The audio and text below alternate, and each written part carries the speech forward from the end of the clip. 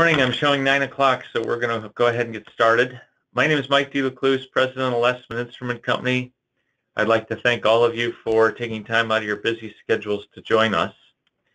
Lesman's own Dan Weise is going to cover when there are so many flow technologies, how do you get the most accurate flow measurement in changing process conditions? Today, Dan's going to introduce you to the latest smart multivariable transmitters for the best process flow measurement in difficult applications, especially in gas and steam flow. In this 45-minute webinar, we will review the use of differential pressure to measure mass flow. You'll understand the difference between volumetric and mass flow. We'll cover the issues of measuring flow in gas and steam applications and why multivariable measurement works. Dan's been involved in all facets of process instrumentation since 1978, from sales and commissioning to service and support. He's a longtime member of ISA and has been with Lesman since 1988. Dan is a primary contributor to our Process Solutions blog and routinely travels to Lesman customers to help them solve their instrumentation problems and help them get the most of the technologies they use. In Dan's words, he's the guy who reads the manual that nobody else does. In Lesman's customers' words, he's the trainer to call if you want to cut to the so what of instrumentation. We will be muting the phone lines. If you have a question, please type it into the built-in tool that's in GoToWebinar, and we'll make sure that we get them answered. With that, I'm going to turn it over to Dan. Thank you, Mike. As Mike just said, we're going to look at accurate DP flow measurement and changing process conditions today. And to start off, we'll just do a quick review of differential pressure flow measurement. I'm just going to call it DP through the rest of this. But it's been around for ages. As you can tell, there's a 1940s illustration on the left there, and it looks very antiquated because it is by today's standards, but it was still making a DP flow measurement.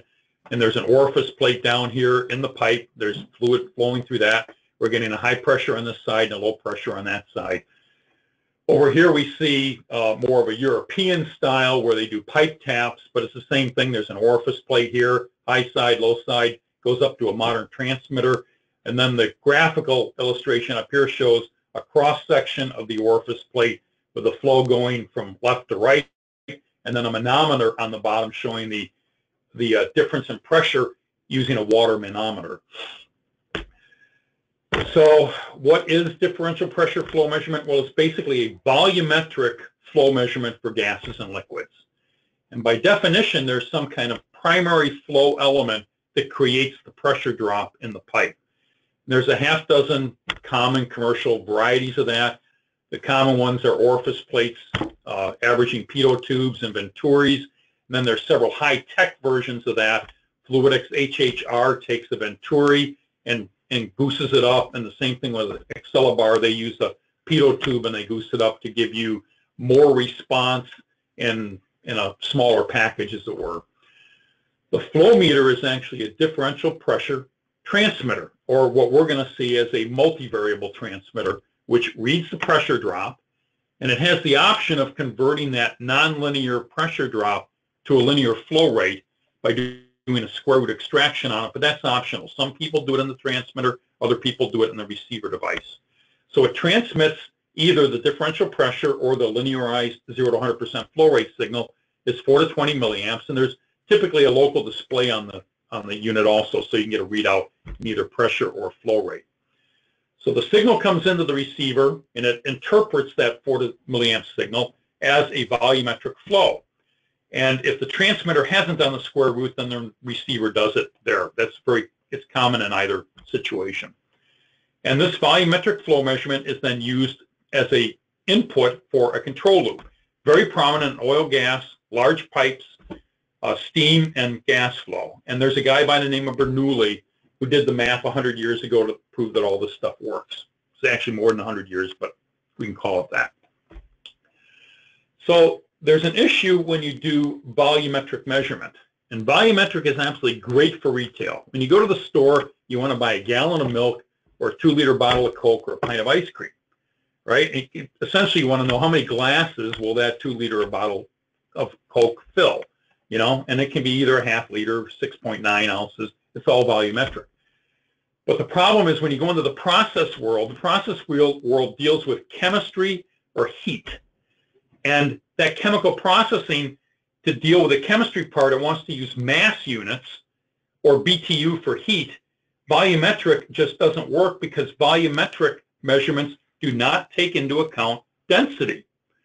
And it's just critically important in the process industries that you're dealing with mass or BTU and not the volume part of it. Because the mass measurement actually reports how many molecules, or moles if you took chemistry, are actually coming through. And we get that by measuring in typically kilograms or pounds. But the problem is if you have too many or too few moles of stuff or molecules, you're either going to waste it, or the reaction isn't going to work right, or you're throwing it away. So there's some problem when you don't use mass. And it's important to understand, too, that when you have steam, that the heat in steam is actually carried by the water molecules. And that heat transfer is a function of the mass of that steam flow, not particularly the volume, because the volume can have different densities depending on what the pressure is. So the density of all those little water molecules in a steam pipe is really related, because of the closed volume, it's related to what the pressure is. You get the wrong number of molecules, you get the wrong amount of heat, and you get the wrong BTU input into the process. So, and the same thing happens with gases. The density varies with pressure and with temperature. So here's the issue. Gas is compressible, as is steam, and the liquids are not. So we're not really looking at this kind of technology for liquids because it doesn't have the same issue of compressibility. And the density varies of these materials, varies with temperature and pressure. When you go to design a DP flow measurement, you design it to what they call design conditions. And design conditions are used to size the flow element and also to tell the instrumentation it correlates the design of that flow element to what it's going to read back. So it uses as design conditions operating temperature, pressure, density, and viscosity. And those are operating points. In other words, you can say, I'm going to operate it at 160 degrees F at a pressure of 50 psi. And those are your design conditions. The end result of all that is that you get a flow rate at a given DP for those design conditions, but only for those design conditions.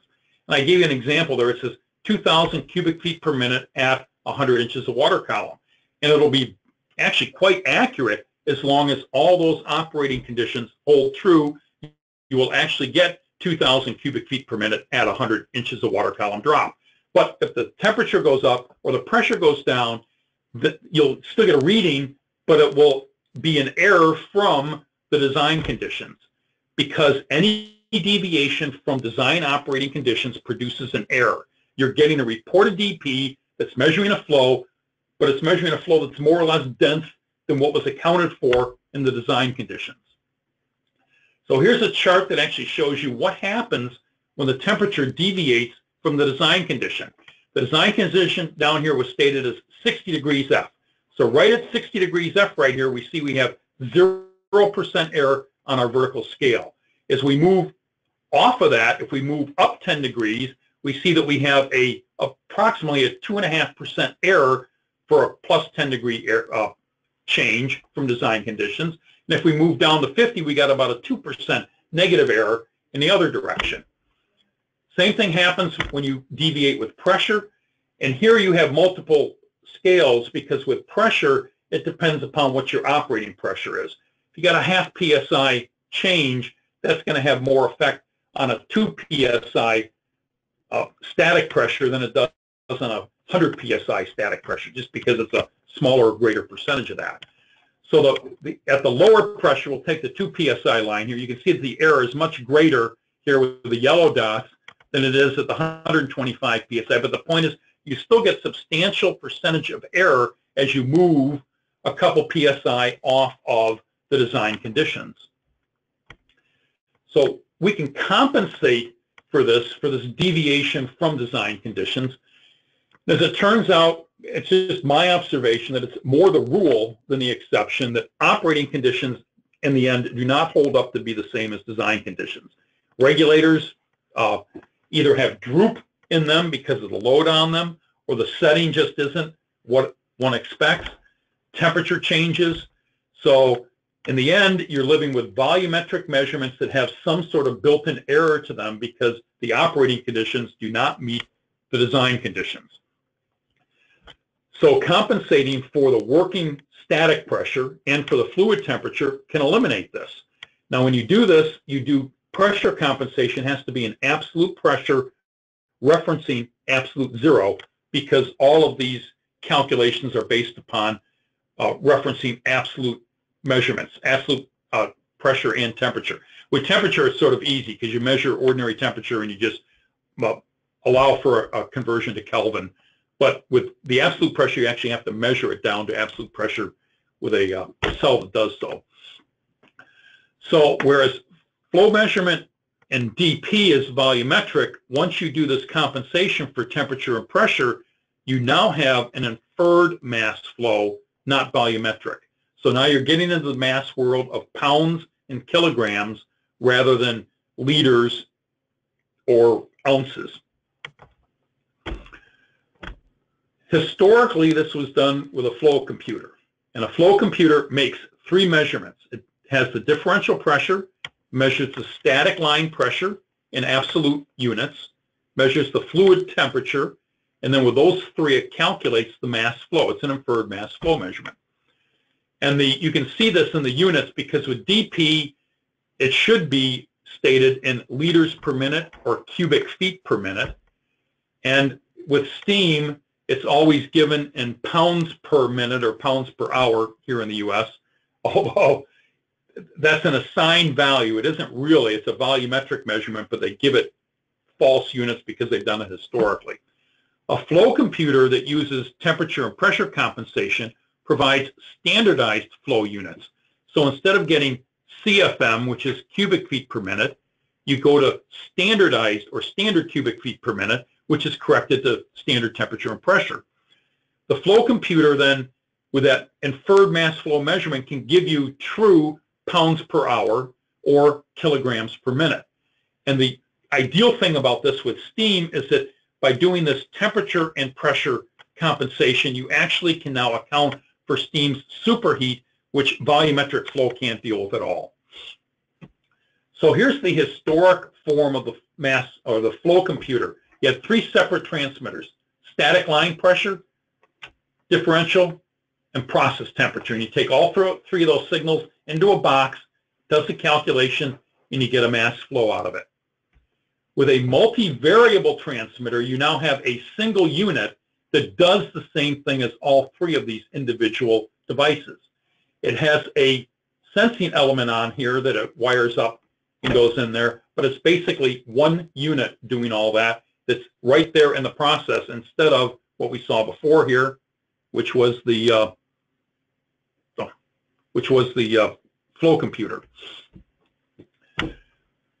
Honeywell has their second generation. They call it SMV for Smart Multivariable, and they call it the 800. And it uses this thermocouple or RTD and a thermal well to give us the temperature measurement. And by the way, this is not a transmitter. You don't have the added cost of the transmitter. It's just the sensor feeding into the multivariable transmitter. There's a digital display on it, so you get a digital readout of the mass flow in its units. Inside, it's got this embedded absolute pressure transmitter to correct for pressure error. And it also has an internal database that has the viscosity and density data for over 100 fluids. So as you go through a temperature range, it can compensate for viscosity and density. And the end result is you get this mass flow, inferred mass flow measurement out of it that is a compensated measurement. It looks like a DP transmitter. You know, it's got the same body, same head. You can see the components that go in there. Unless I actually have to read the part number to tell the difference between them because they use literally, they interchange parts between them. But it has a more powerful processor in the multivariable that does the compensation calculations. There's also a heart breakout box that's available. We have the multivariable on the side over here, and it sends the 4 to 20 signal, which is also heart, to this thing called a breakout box. And the breakout box interprets all 4 of the signals, the actual differential pressure measurement, absolute pressure, temperature, and the calculated mass flow, and it breaks them out as 4 individual analog signals that go into the computing system. There are some people that just don't believe historically that, you know, one box can replace a flow computer, so they want all 4 signals to back it up. This is not a necessary thing. It's there if you wanted to do it. I think 95% of our customers do not use this. They just take the mass flow out, use the mass flow. But it's there if you want it.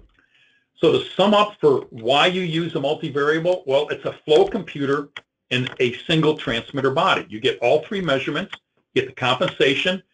The output is what people really need, which is the inferred mass flow value in pounds or kilograms. It minimizes the process intrusions because instead of 3 separate transmitters out there with 3 separate process intrusions, you only have the DP and the temperature probe going into the process. There's no separate flow computer. Who benefits from all this? Well, the people that do steam flow do, because now you're getting actual mass units of pounds per hour, not in a volumetric measurement that you call pounds per hour and has that whatever error is involved because you haven't held the design conditions. If you're doing gas flow, same thing. As soon as you deviate from design conditions, there's an error. You get rid of that when you do the mass flow compensation. This really fits for high temperatures because you can put the element, the primary flow element, in the pipe. You can isolate the transmitter from that high temperature with the impulse lines. And the other, most of the other technologies just can't take the high temperature of 600, 700, 800 degrees F. The DP can. That's why DP still survives. DP also has very high pressure ratings for the bodies that other devices just can't tolerate. And in large line sizes, yes, a Coriolis meter does give you a mass flow measurement, but they don't even make 24-inch Coriolis meters. They do make 24-inch Venturis, pitot tubes, and orifice plates that'll fit in a line and will give you this kind of measurement. So when a process needs a mass measurement, which is pounds or kilograms per time unit, that's when you want to use a mass flow measurement. Here's the classic example. When we started out, or the title of this thing is Accurate DP Flow Measurement and Changing Process Conditions. And this is the prime example of where that actually made a difference. In this case, they were ratioing 2 different gas flows to create a blended gas flow. They had a 20-year-old control scheme on there that was using DP measurements to create the blended result. And they were claiming that the 20-year-old control scheme just needed updating because they were constantly tweaking this thing. They'd run over once an hour literally and tweak it to adjust it. Well, it turns out that when we went down to look at it, it was unheated buildings, uninsulated gas piping. It went from inside to outside to inside to outside. So the temperatures were constantly changing in the gas line. And this was literally hour to hour, day to day, and season to season that you were dealing with these temperature changes. And we also found out that the load changes on the regulator that was supplying one of these lines was changing because there was another process that was sharing this gas supply. So as the other process took more or less, the droop in the regulator would change the supply to the process that we were concerned with. And it turns out the process actually needed to get the blended mass flow that they needed mass flow measurements because the volumetric flow measurements were not accounting for the varying gas densities due to the changing temperatures and the changing supply pressures from the droop in the regulator. And again, we were involved in this because they were continually tweaking this thing manually. They had a downline analyzer that would compute what the end result of the blending was, so they get a readout from that and they run over and they tweak the process to try and get it a little bit better. The solution in all this was they put in 2 multivariable transmitters to actually get a true mass flow measurement of what they were feeding in to the blend. Once they had mass flow going into it, they could get a mass flow out of it. It was the classic mass flow situation there. So that just sums it up, folks, and I think we're at the end here for questions. Dan, I don't have any questions yet, so we'll start to wrap it up a little bit here, and while we're wrapping it up, we'll see if some questions come in. I'm going to take the presentation back, Dan, and show my screen while I keep my question box open. All right. Dan, thank you very much for your presentation. If you have any specific application questions, feel free to give us a call at 800-9-LESMAN or 800-953-7626. If you don't know your account manager, feel free to ask for myself, Mike DeLacluse, or Dan Weise.